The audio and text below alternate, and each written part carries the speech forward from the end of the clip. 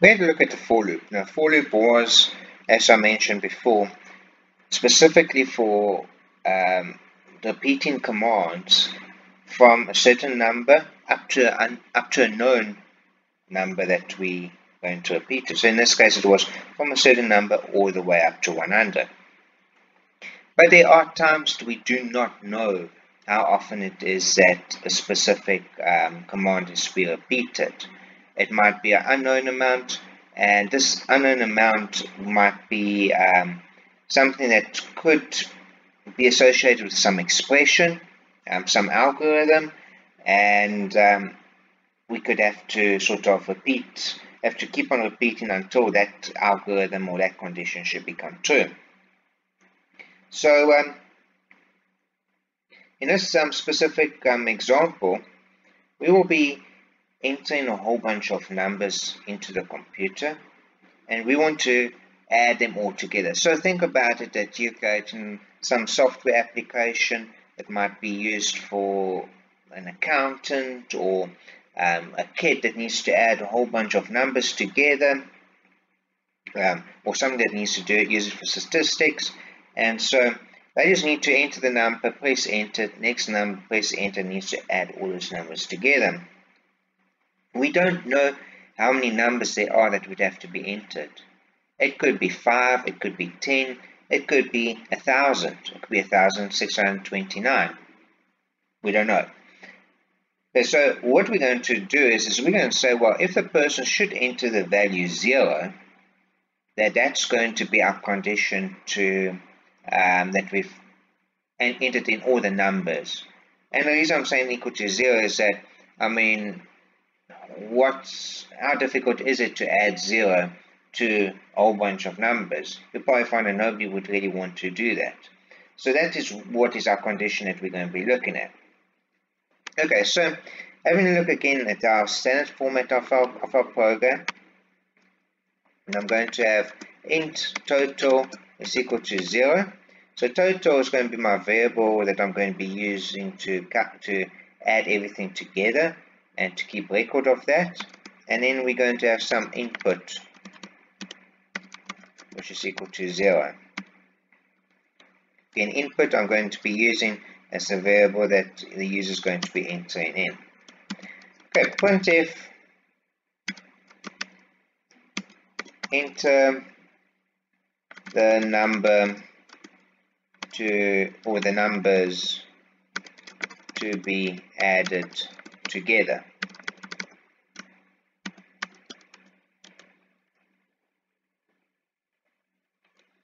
I'm going to also just say 0 to exit. Okay, so we having a user-friendly program so that the user knows that when they type in 0, it will exit the program. Okay, so let's just see what happens when we run that. So let's enter the number to be added, enter the numbers to be added together, 0 to exit. Okay, so we've got 2 new lines that will be indicated over there. Okay, so then we're going to have while open bracket input is not equal to 0.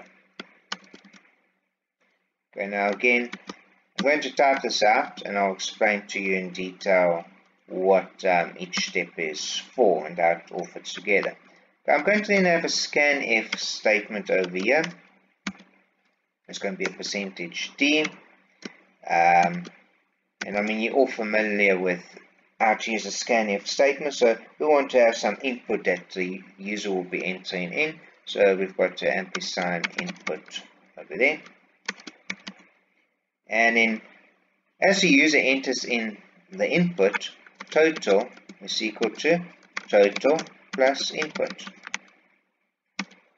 Okay, so you'll see over here the value of total that I've assigned to 0 in the beginning is quite crucial, because initially we want total to be equal to 0. Every time we add the new number we input to total, the initial condition or initial value of total needs to be 0. So that's where it's critical over here, where total value will be equal to 0 initially.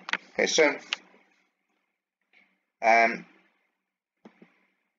we'll have that as our while loop, and then essentially we will end with a printf statement, which will be the total of the numbers added together is %d new line, comma, total.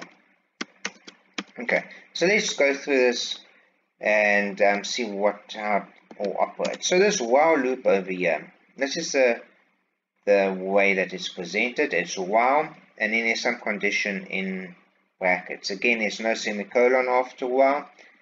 These conditions need to be in a complete bracket. Keep in mind, with a while loop, you can also have two conditions that need to be true. So you can have an AND or operator. That is possible, but then again, the complete set of conditions need to be in a single bracket. So while the user does not enter in 0, or input is not equal to 0, it needs to keep on repeating that. So it needs to keep on having the user to enter in a number. The user will then enter it as input, or it will be stored in input, and then it will calculate what the total value is. So total is equal to total plus input. So it will take the value that total is, it will add the value of input to it, and again it will store it into the variable total. So whatever's on the right hand side, that calculation will be performed, and it will be stored in the left hand side variable, which will be again total. And it will keep on repeating this until the user inputs a 0, and if that should be the case, then it will go and it will output what the total value is of the numbers added. So let's run it and see what happens. Okay, the total number added together is 0. So you see over here, it doesn't even allow me to enter anything in. Can you see why maybe? Well, the reason being is that the first condition for this while loop, it came over here, checked, is input equal to 0? And I've already assigned input equal to 0 over there. So it's crucial for me over here to say input is maybe equal to some number 5. Just to make sure that it's not equal to 0 specifically. The first time I run this loop, I'm going to input the value of input. It's going to overwrite this value of input that I've assigned it as a temporary value, and then it will start adding it to the value of total. Okay, so let's type 5, 3, 6, 7, 0. So 5 plus 3 plus 6 plus 7 is equal to 21. Okay, so we can even go and keep on adding big numbers. So it can be 5, 23, 567. We can look at 2,946.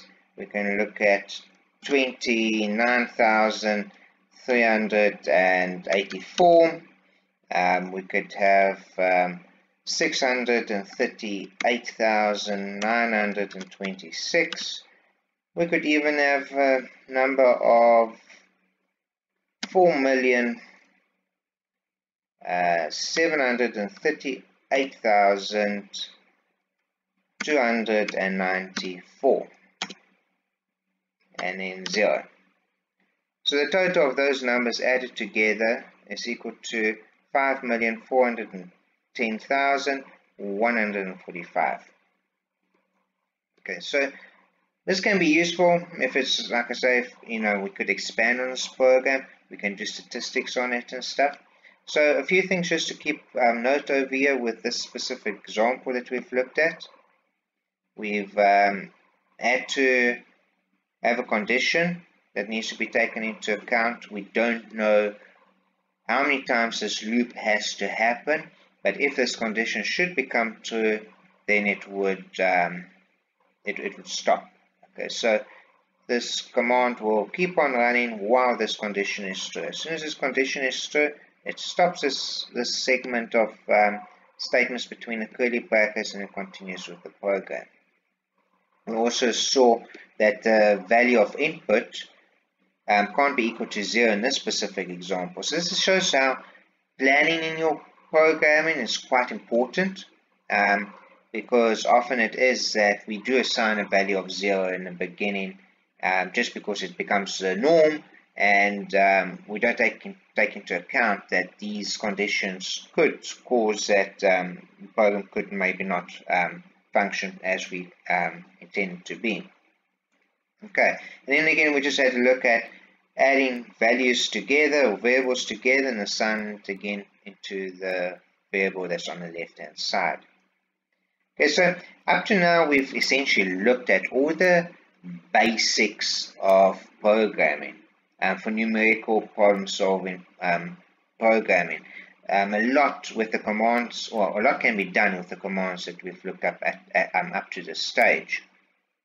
We'll be looking at a few more, and then we'll be starting to look at how to go about solving problems. But be familiar with the basic tools. Once you know these basic tools, you can actually solve quite a lot of problems, if not all of them. And a lot of the problems and engineering problems and advanced problems I've had to deal with, I've been able to solve them with these basic commands up to what we've done up to now.